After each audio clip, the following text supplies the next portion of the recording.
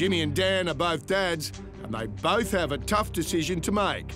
Do they bring their kids to Melbourne in case the borders shut down? Well, we wanted to see what their opinions were on the whole situation, so we sort of got them together out in the back of Daniel and Jade's house and just sort of ran through what they were thinking. Hey, Dan, what are you guys doing with your kids? They're not coming. Yeah. I've got a daughter that's got severe health issues and it scares me, but yeah.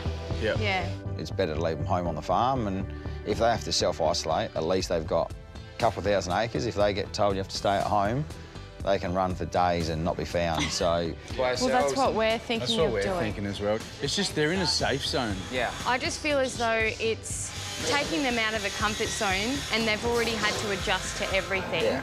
We've decided to leave Frankie up in Noosa. She's happy, she's healthy, Yep. she's secluded. We're happy about that. Yeah, it's the best place for her. We're just talking about kids. Yeah. Like, what are your guys' thoughts? Well... Like, I mean, it's a hard decision because you want to see them and you don't know how it's going to go, but... If it gets to a shutdown stage for everyone, that would be the bit, because they won't be here with us. Yeah. It's a tricky one, guys. Luke and Jasmine's 2 children are the furthest away in Perth, staying with Luke's parents. Their youngest, Sonny, has only just learned to walk while they've been on the block.